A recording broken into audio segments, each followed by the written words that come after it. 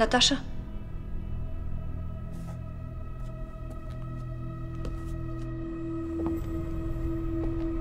Наташа? Наташа,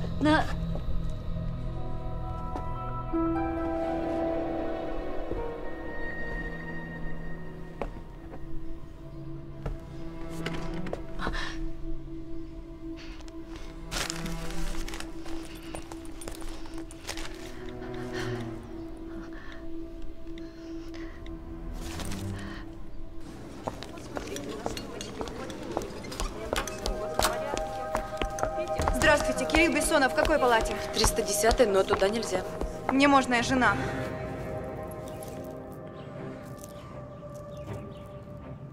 Оригинал?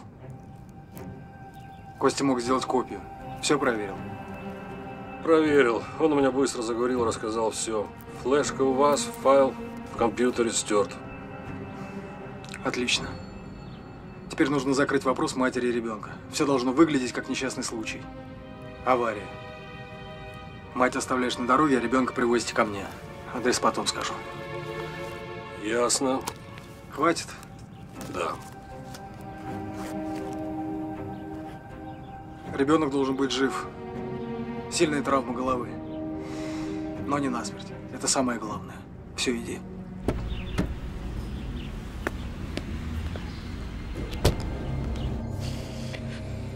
Хорошо, что ты жив. А как ты узнала? Мне из больницы позвонили.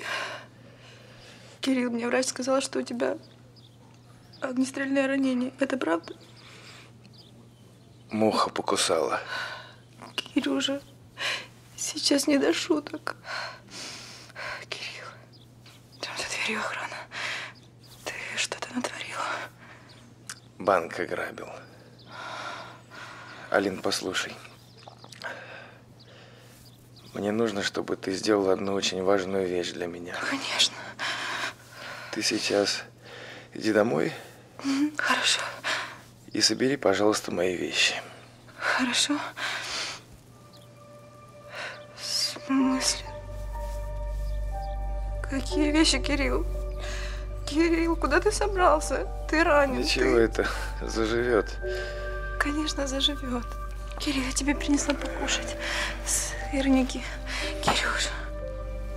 Кирюш, послушай, тебе нужен уход, тебе нужен покой. Я все тебе обеспечу. Ты не понимаешь.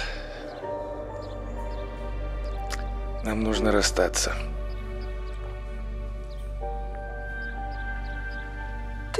Ты бредишь. Послушай, все, что было между нами, это просто наваждение какое-то. Мне не надо, чтобы ты меня обеспечивала. Пора признаться уже друг другу. Мы с тобой разные. У нас ничего не выйдет. Кирилл, нет. Кирилл, я тебя никуда не пущу. Кирилл, я тебя умоляю. Я прошу тебя, Кирюша. Кирилл. Проводите, пожалуйста, девушку.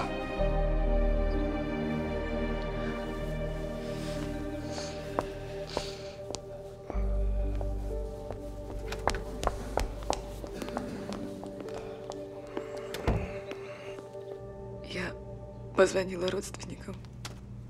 Они сказали, что только вечером приедут. Понятно. Будьте добры, распишитесь. Вот тут. Здравствуйте, Федор Иванович. Добрый день. Не знаете, какое у нас тут горе произошло. Что случилось? Константина не стало. Я даже не знаю, что мы теперь будем делать. Вы у нас кто будете? Это курьер я. Наш работаю. курьер Федор Иванович. Федор Иванович. Федор Иванович, присядьте, пожалуйста. Мне нужно снять показания всех сотрудников. Ну а что с меня снимать-то? Я с директором общался мало, так что простите, ничего не могу сказать. Можно я отвечу? Успеете. Скажите, когда в последний раз вы видели Константина Петровича. Да, Петровича Ковача. Ну, я вчера его и видел. Он пришел рано на работу, я поздоровался с Константином Петровичем, и больше я его не видел. А в котором часу это было? Часов в 9 утра. Простите, больше ничего не могу сказать. Я свободен? Могу уже идти? Куда вы спешите? Кажется, у вас еще рабочий день. Так это и есть моя работа. Я работаю курьером, туда-сюда бегаю, так что извините. Да, сейчас буду. Эй, мы, кажется, с вами не договорили. Что он может знать? Он обычный курьер. Так что, задержать? Да ладно, пусть идет.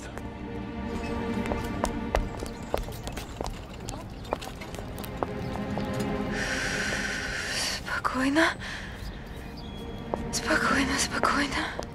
Спокойно.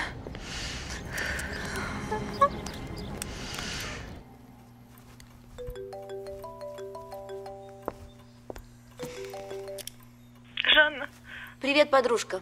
Алло, Жанна. Он меня бросил. Кто? Кирилл. Я не знаю, что мне делать. Он сказал, что мы не можем быть вместе. Когда он тебе это сказал? Да только что. Я была у него в больнице. Он ранен, и он мне об этом сказал. Алло, Жанна, ты меня слышишь? Алло, да-да. Кирилл в больнице. Жанна. Алло, да. Как он себя чувствует? Что произошло? Что врачи говорят? Да, Кирилл В порядке. Я не знаю, что мне делать. Алька, слушай, я тебе попозже перезвоню. Давай, подружка, не грусти.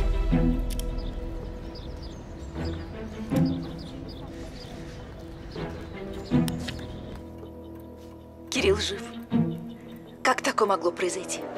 Ты понимаешь, что он приведет к нам? Я разберусь. Когда? Сегодня. Сейчас. Ого. Ты ничего здесь не трогала? Нет, ничего. Ну-ка, ручка сломана.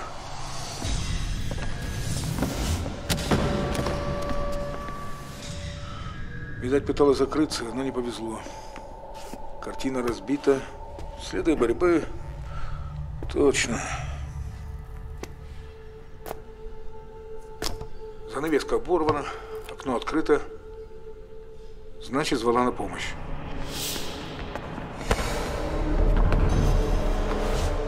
А ее никто не услышал. Следы борьбы. Кто-то кого-то вазой ударил. Их было 2 или 3 человек. Ничего не украдено. Значит, это не ограбление. Так. Это сумка Наташина. Смотри. Да. Да, это ее сумка. Все вроде на месте. Подожди. Это же ее телефон. Да, но она им не пользовалась с того времени, как ушла из дому. Нужно посмотреть в адресной книге. Может быть, найдем что-нибудь, а? А можно? Как закончите, сообщите. Антон Викторович, что делать с ребенком? Ревет постоянно. Как с ним быть? Роман знает, что нужно делать.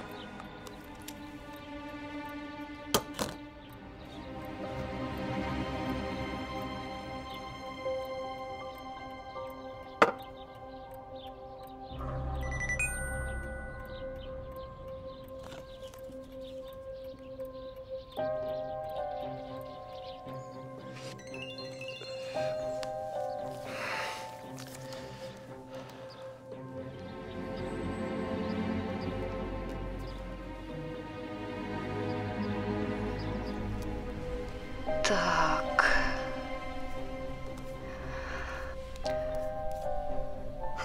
Здесь столько номеров, что не поймешь, кто друг, кто враг. Неделя уйдет, чтобы всех обзвонить. Стой. Подожди. Какой-то Кирилл высветился. Ты возьми. Может, мы что-то узнаем. Наташ, только не бросай трубку. Я слушаю. Это кто? А вы кто? Мне нужна Наташа, я ее друг. Откуда я могу знать, что вы говорите правду? Послушайте, если вы хоть пальцем ее тронете, я... Кирилл, если вы действительно ее друг и заботитесь о ней, приезжайте сюда. Адрес запишите. Бульвар Дружбы Народов, номер... 10. Ждите. Я скоро буду. Что там? Он едет. Адрес знает. А откуда он знает адрес? Может, он один из тех, кто похитил Наташу? Возможно.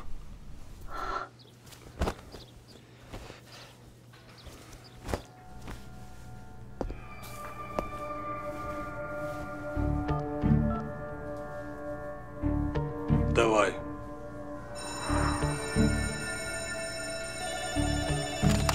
Да.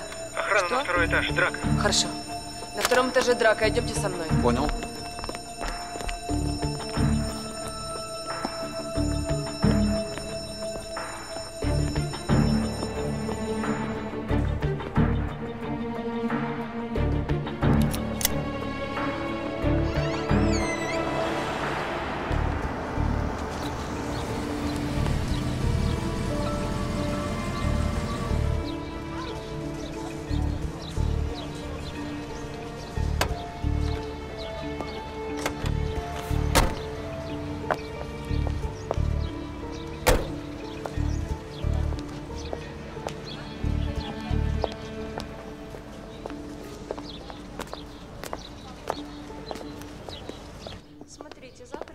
Это хороший врач?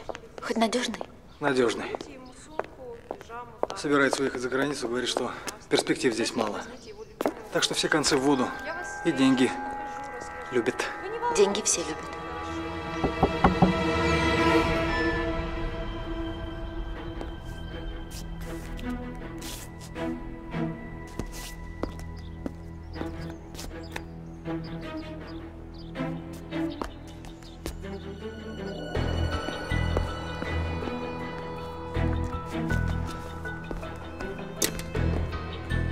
А мы здесь. Мы здесь. Здравствуйте. Здравствуйте. Здравствуйте. Здравствуйте. Ну что, Виктория Алексеевна, открывайте кабинет. Будем разговаривать. Я прошу прощения, у меня один семейный вопрос. Алло. Он сбежал. Виктория Алексеевна. Антош, что случилось? Кто звонил? Все в порядке.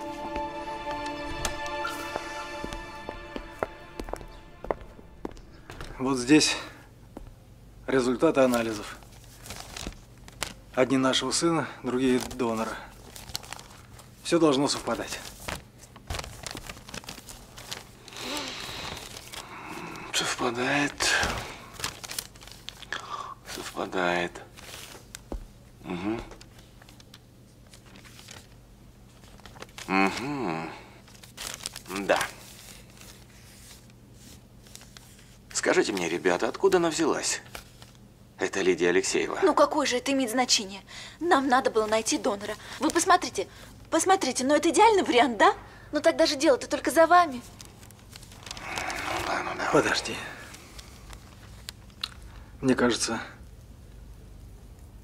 заплаченная вам сумма не предполагает каких-либо лишних вопросов. Не так ли? У девочки-донора сильная черепно-мозговая травма, мозг ее мертв, сердце поддерживается искусственно. Ну что?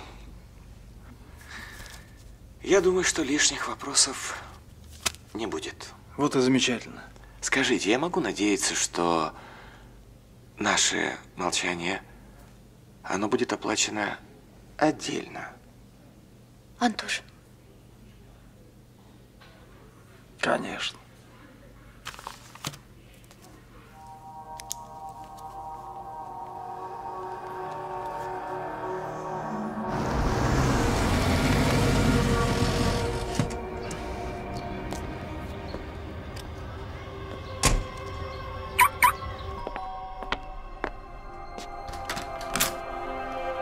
Проходите. Проходите, проходите. Я Кирилл, и мы договаривались с мужчиной. С кем вы договаривались? Посмотри, что там. Я без оружия. Отпусти его. Твой коллега. Неплохой приемчик. Федор, бывший участковый. Извини, перестраховка.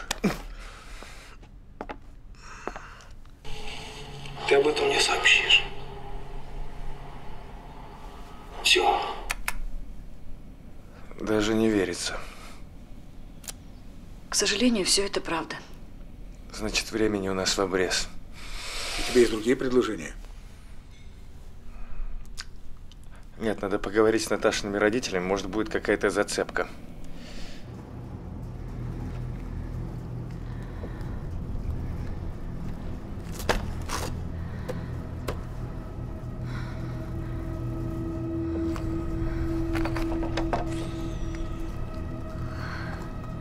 Лида!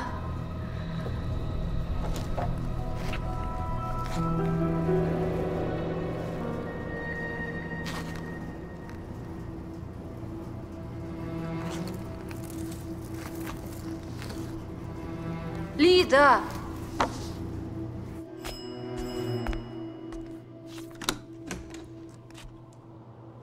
Доброго здоровья. Здравствуйте. А вы к кому? А вы мама Натальи Игоревны, так? Да. А что случилось? Да ничего не случилось. Вот. Привет от дочки привез. Федор Иванович, я. Пропустите? Отец? Да? Да вот Федор Иванович от Натальи приехал. Ну, проходите, проходите. Спасибо. Проходите сюда. Спасибо. Так вот, велела вам передать. Вот тут огурчики, помидорчики. Все сама делала с огородика. Спасибо, конечно. Я ничего не понимаю. А что тут понимать? Радоваться надо. Вы чайку плеснете? Не, с дороги. Добрые люди.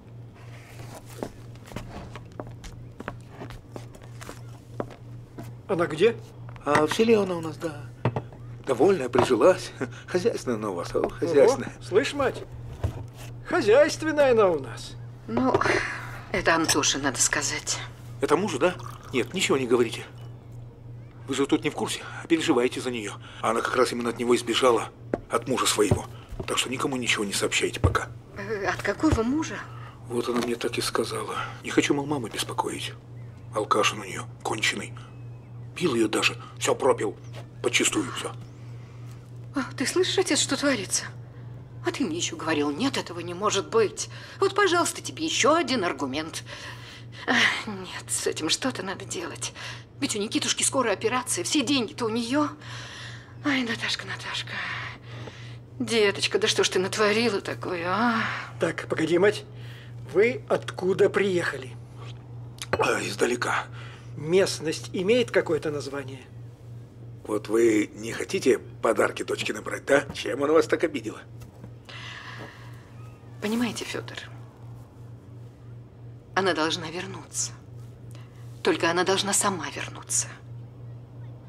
Ну, если она сделала это по глупости, Ну да. Мы же не зверь.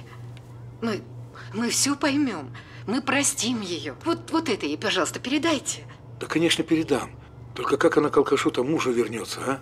Что, кровиночки не жалко вам, а? Да к какому алкашу? Отец, ну, говори уже, как есть все. Ну, может быть, Федор Иванович поможет нам уговорить ее, чтобы все это без скандала обошлось. Понимаете, в чем дело, Федор?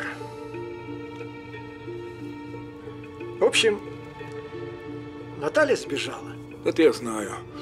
Прихватив у младшей сестры все их с мужем сбережения. Да ну, такого не может быть. А у Жанночки, вернее, у ее сына, через несколько дней сложная операция на сердце, в частной клинике. Это ж такие деньги.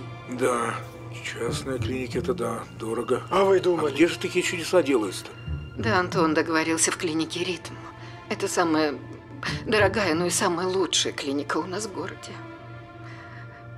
Федор, я вот смотрю, вы человек добрый. Я умоляю вас.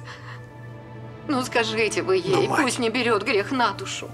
Пусть вернет эти проклятые деньги. Пусть сама возвращается. Да, это конечно, конечно. Вот Наталья учудила. А мне сказала, от мужа алкаша сбежала, ну.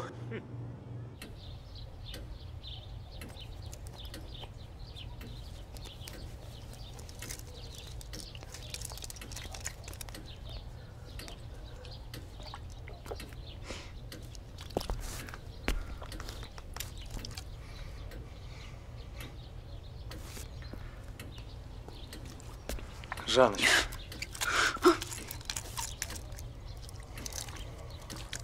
Позвонил доктор, мы можем ехать. Слава богу, мы уже готовы. Он еще 50 штук из меня вытянул. Вот же мразь, а. Но ничего, главное, чтобы он все сделал, а папа потом с ним разберется, да? Жан, ну я тебя очень прошу. Не надо.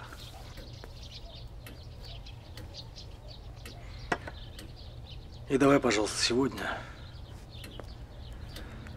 без самодеятельности, хорошо? Хорошо. Денег нам на все хватит. Да. Позже я займусь Наташкиным бизнесом, и все будет хорошо. Слышишь, что папа сказал? Папа сказал, что все у нас будет хорошо. Да. Мы сейчас тебе сделаем новое сердечко, здоровое сердечко. Мальчик вырастет умным, самым-самым лучшим, да? И все будет хорошо, да? А? Что? Да нет, ничего. В общем, Кирилл сбежал из больницы. Как сбежал?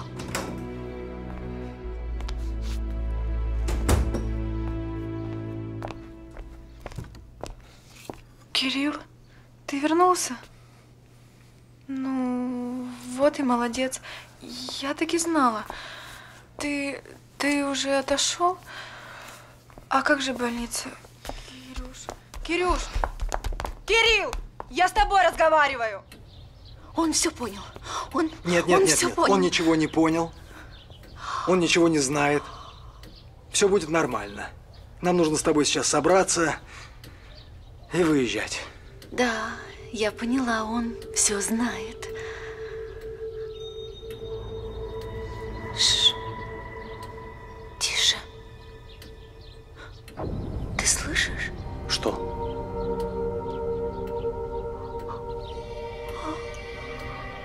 Она здесь. Иди сюда. Иди к маме. Иди. Уводи Никитку отсюда. Что значит уводи? Уводи его. Она здесь, подожди. ты слышишь? Что слышу? Ты слышишь, она здесь. Жан, ты пугаешь ребенка. Она здесь. Тихо. Никитушка, ну тихо. Чувствую, она точно здесь. Наташа! Тихо. Ты где, дрянь, выходи! Жанночка, Жан, здесь нет никого, ты пугаешь ребенка. Да я чувствую, она здесь. Уходите, уводи Никитку отсюда. Уводи его. Так, тихо, пойдем. Наташ, сестренка, ты где? Пойдем. Ну где ты, дрянь? Жан, тихо. Успокойся. Здесь нет никого, это нервы. Успокойся. Нервы, да. Да, прости меня, прости. Пойдем. Пойдем.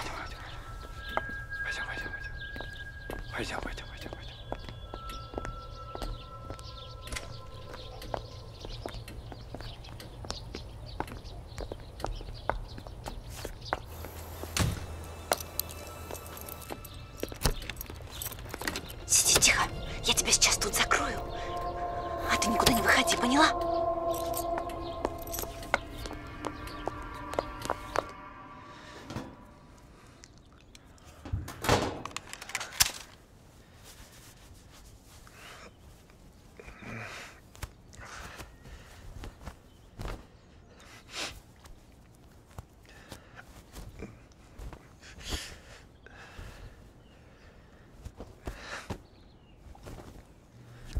Кирилл, ну ты что, серьезно?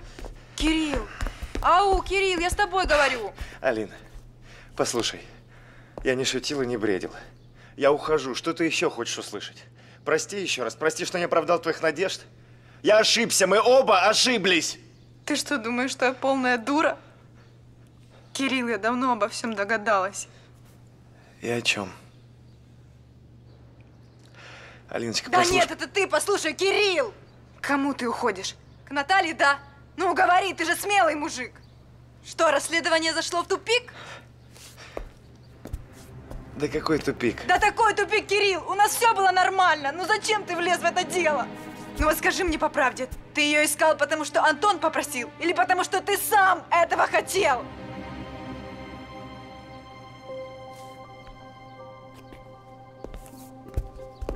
Жанна.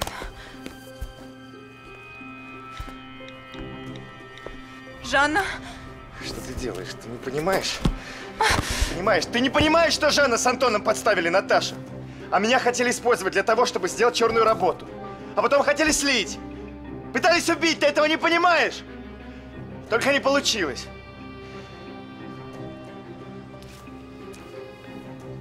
Если ты и дальше будешь играть на их стороне, сядешь вместе с ними. Ясно тебе? Вещи заберу потом.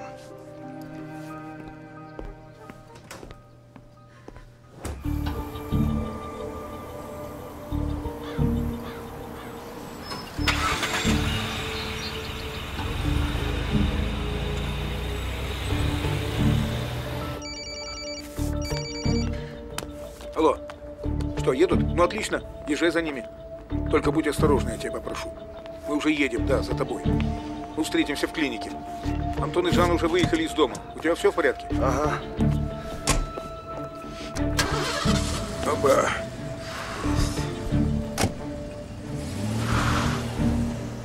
Эх, парень. Не пойму я вас, молодежь. Такая женщина у тебя была. Ну, тебя оболгали. Но ее же тоже оболгали. Ну и что вы? Лапки кверху сложили, да? Нет, в наше время мы за любовь боролись. Ага. На партсобраниях. Иваныч на меня так отшло, что и речи о борьбе быть не могло. Отшила она его. Ну, пришила б. Ведь у вас дети общие. Дурья твоя башка. У нас, подожди, ты что несешь? Это она сказала? Сказала. Ха, а что тут разговаривать? Глаза у тебя есть? Сердце есть? Понимать надо, а не слушать сплетни всякие.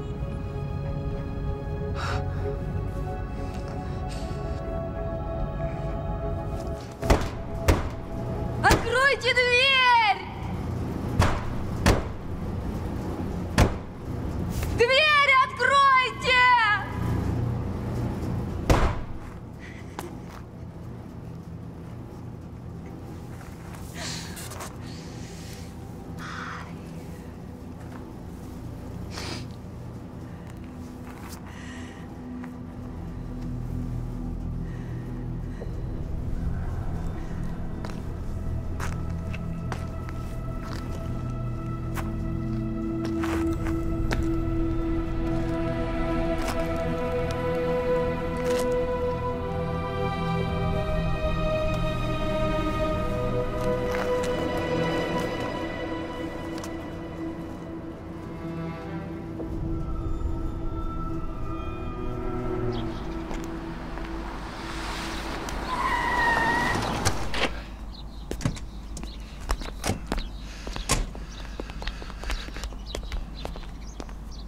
Записываю. Мы вас ожидаем в 5:30, понедельник. В 5:30 вам удобно? Мы вас ожидаем. Так, отвечать быстро и без лишних вопросов. Пациент Никита Исаков для пересадки сердца здесь находится? Какая пересадка сердца? Какой Никита Исаков? У нас в профилактории дневной стационар. Девушка, быстрее ищите. Ольга, помогите. На, возьми.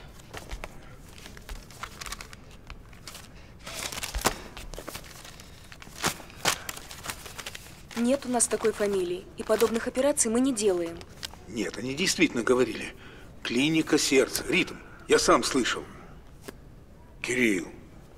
Вы все свои вопросы решили? Пожалуйста, покиньте это помещение. У нас больные, сердечники, шуметь нельзя.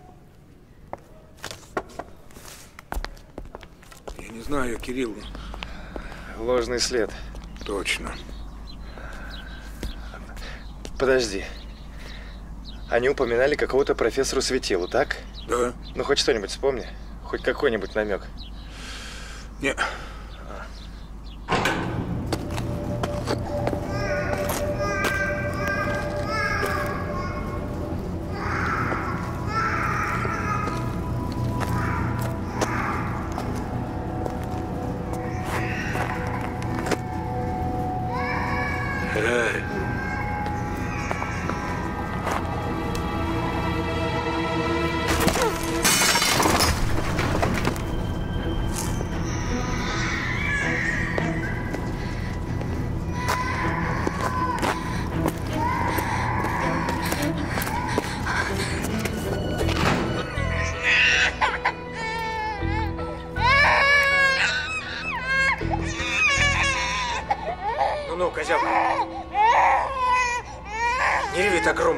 пускай заберет.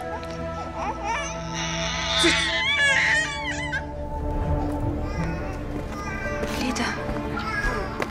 Ты что, кушать хочешь? Ну, тихо. Ну, тихо. Сейчас я тебе пожрать что-нибудь сварганю. Блин, а что они жрут-то?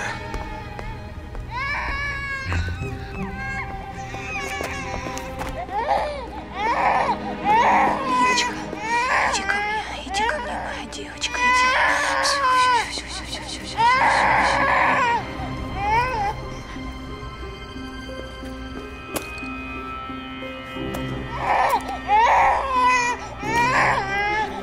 Спрячем.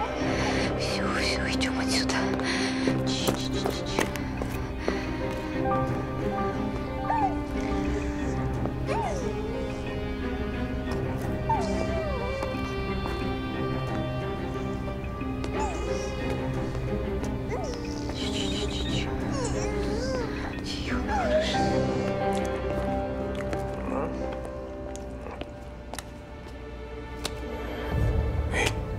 Козявка, ты где?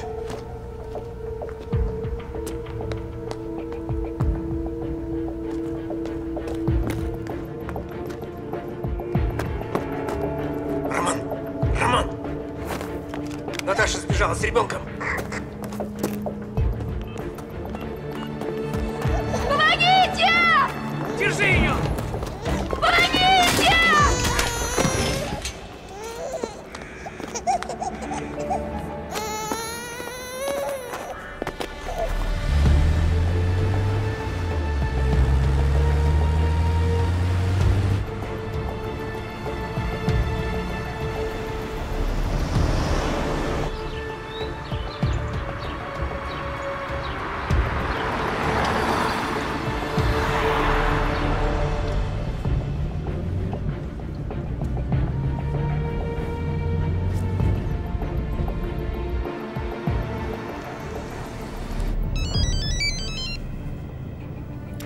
Да. Шеф, у нас проблема. Что случилось? Она пыталась сбежать. Что? Она хотела сбежать, вырубила Романа. Ну, что с ней делать? Ну, берите его с собой, там разберемся. Да. Везите всех сюда.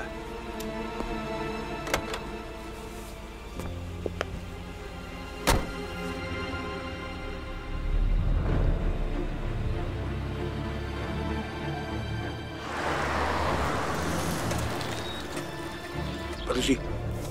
Алло, Лена, где ты? Мы только что выехали за город. Какое у тебя направление? Направление, я не знаю, где я. Я тут впервые на этой дороге. Ты езжай за ними, только осторожно, чтобы они тебя не заметили. Хорошо. Так, Я еду подожди, за ними, я сейчас. не волнуйся. Хорошо, я на связи, звони. Ну что еще? Профессор-кардиолог.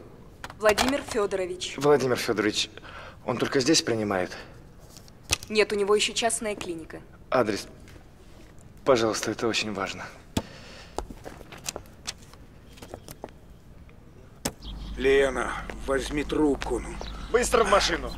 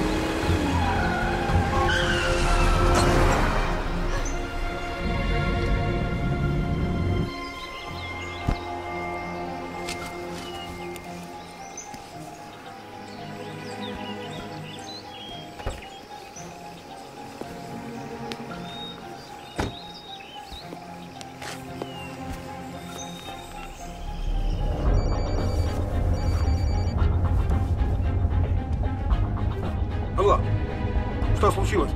А? Авария? Где ты? Под мостом? Подожди нас, мы сейчас будем. Она отстала и потеряла их.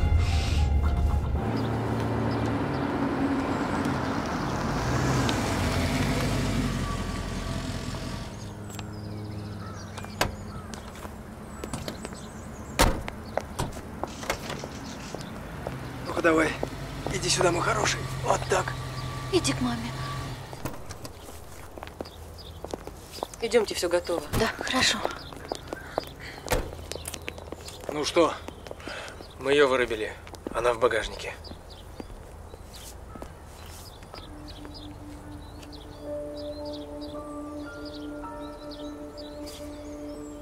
Забирай.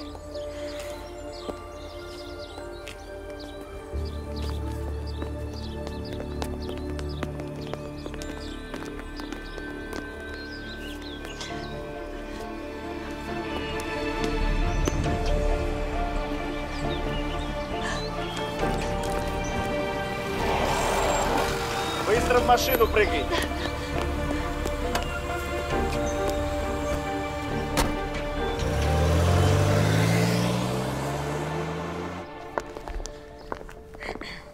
Владимир Федорович, вот здесь все. Пожалуйста. Хорошо. Вот это наш Никитушка. Хорошо. Мы готовы. Вот это донор. Как?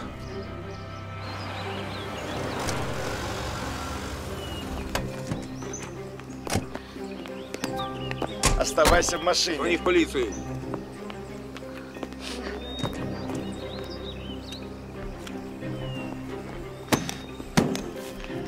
Сюда. Давай. Машин понаставили, проехать нельзя. Вы можете немножко в сторону свою убрать, а?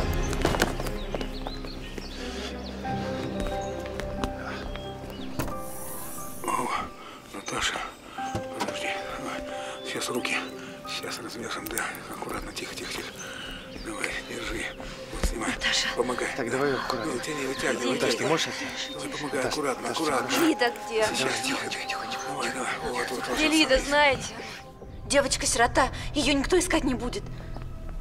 Как? Мы же так не... Давайте приступать. Что значит давайте приступать? Вы что, с ума сошли? Это же убийство.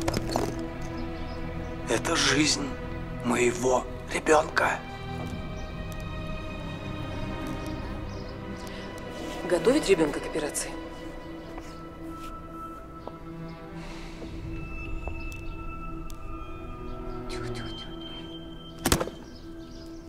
Готовьте.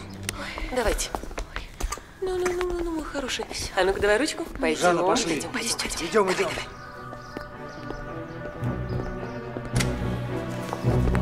Быстро на пол! Спокойно, не двигаться! Наташа! Спокойно. Жанна, без глупостей. Жанна! Жанна! Жанна, опусти пистолет! Жанна!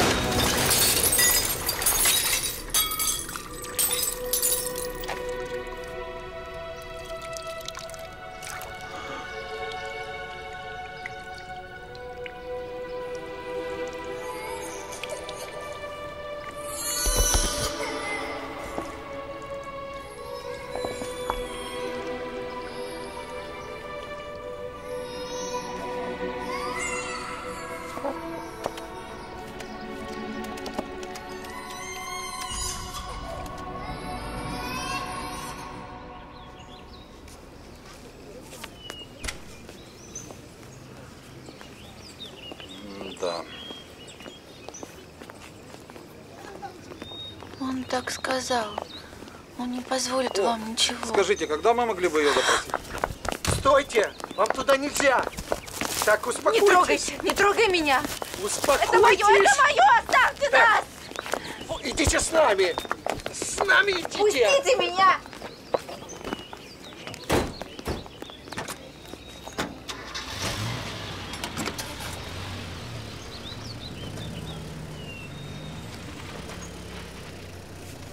Спасибо, хорошо. Да.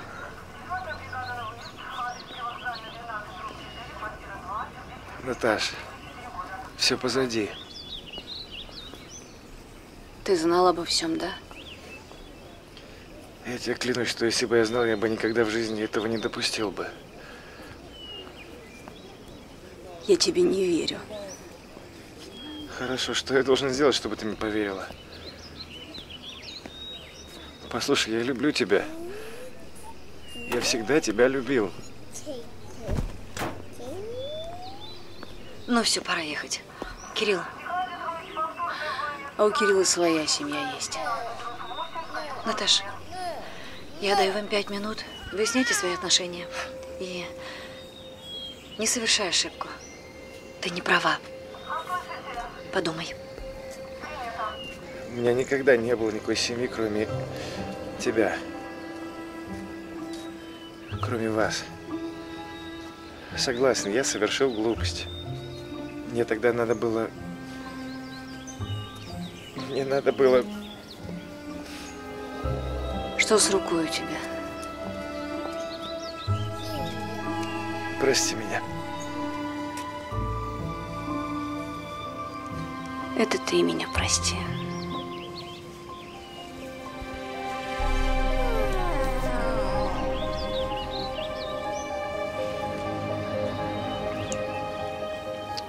Лидусь, это папа.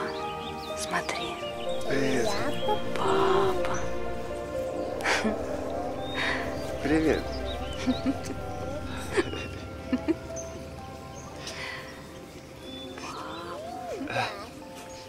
Кажется, все и закончилось. Что теперь делать будешь, Федор Иванович? А что тут делать? У меня ни кола, ни двора. Ну почему же? Можешь у меня пожить. Что, зовешь к себе в приимы? Ну почему в приимы? Ты человек надежный, хозяйственный, проверенный. И это... Привыкла я к тебе. Привыкла. Вот вы, женщины. Что, я пес какой-то, чтобы ко мне привыкать? Нет, чтоб сказала, дорогой Федор Иванович, я без тебя жить не могу. Эх ты, фрау фон Штуценбахен. Опять ты со своими шуточками.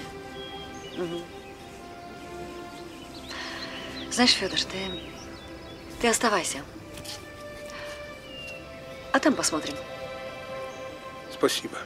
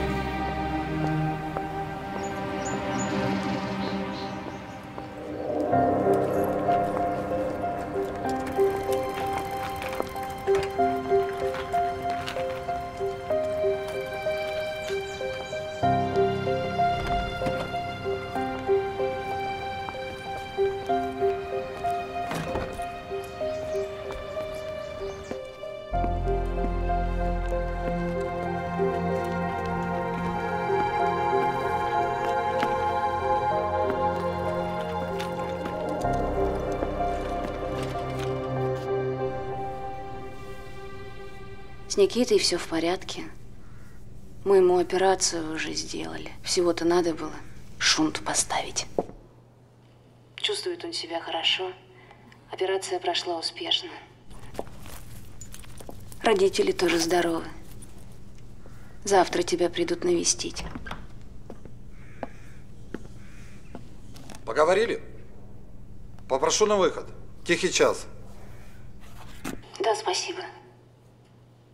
Конечно.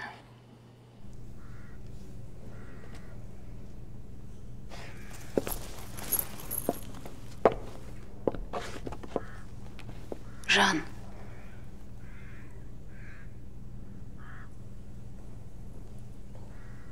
Я не держу на тебя зла.